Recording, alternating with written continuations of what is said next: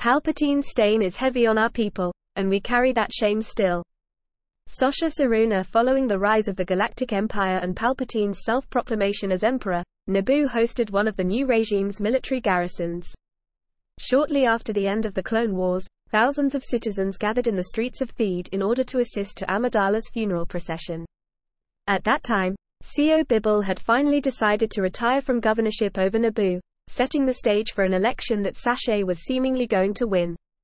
However, Naboo's internal politics were also interfered with by the new regime. While the people were still permitted to elect their monarchs, those who gained the office had little real power or influence.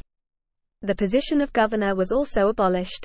Instead, all major decisions regarding Naboo were placed firmly in the hands of the Sector's Moff, a position held by Palpatine's close ally and former Security Forces officer Quash Panaka, who was appointed before the election for governor could even happen.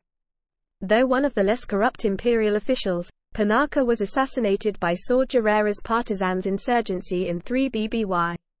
Due to its status as Palpatine's homeworld, Naboo prospered during the Age of the Empire. Its economy and environment were regarded to be far healthier than most worlds which had been subject to imperial rule. Nevertheless, the people of Naboo resented the fact that it was their world that brought forth a man like Palpatine. The Empire also demilitarized Naboo and dissolved the Royal Naboo Security Forces' Starfighter Wing.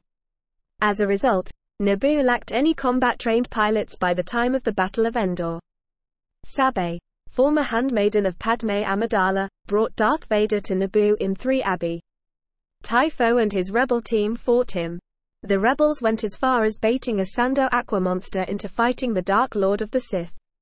Rick Holloway and his rebel cell, the Amidalans, attempted to protect Padme's tomb from Vader, but were killed in the process. The handmaidens gathered for a final stand. They were unable to prevent Darth Vader from breaching the tomb.